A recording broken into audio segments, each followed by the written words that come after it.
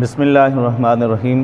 معزز و محترم سامعین و ناظرین، آج آپ احباب کے سامنے فراخی رزق اور قرض سے نجات کے لیے وہ دعائیں جو نبی پاک صلی اللہ تعالیٰ علیہ وبارک وسلم نے ہمیں سکھائی ہیں، آپ احباب کے سامنے پیش کرنے کی سعادت حاصل کرتے ہیں۔ صحیح بخاری کے اندر امام بخاری اس کو لے کر آئے ہیں۔ ہر نماز کے بعد یہ دعا پڑھنی ہے، اور یہ دو دعائیں میں آپ کو بتا رہا ہوں، دونوں دعاؤں کو آپ نے نماز کے بعد پڑھنا ہے۔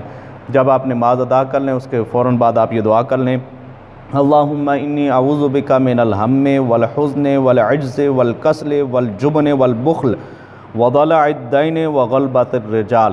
یہ دعا ہے جس کو امام بخاری نے نقل کیا ہے، اور دوسری دعا جس کو خود نبی پاک صلی اللہ تعالیٰ علیہ وبارک وسلم نے حضرت علی المرتضیٰ کرم اللہ وجہ الکریم کو سکھایا، اور ایک غلام نے آ کے آپ سے عرض کی کہ میں اپنا غلامی سے آزادی کا جو میں نے خرچ دینا تھا وہ میں ادا کرنے سے قاصر ہوں، میں اتنا مال جمع نہیں کر سکتا، آپ میری کوئی مدد فرمائیں۔ تو آپ نے فرمایا میں تمہیں ایک دعا نہ سکھاؤں جو نبی پاک صلی اللہ تعالیٰ علیہ وبارک وسلم نے مجھے سکھائی، اگر پہاڑوں کے برابر بھی تیرے اوپر قرض ہوگا تو وہ اتر جائے گا۔ وہ دعا کیا ہے؟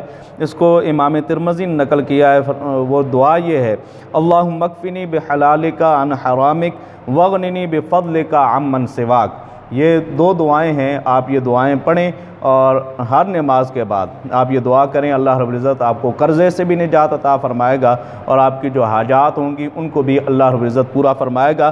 میں دوبارہ یہ دعائیں رپیٹ کر دیتا ہوں۔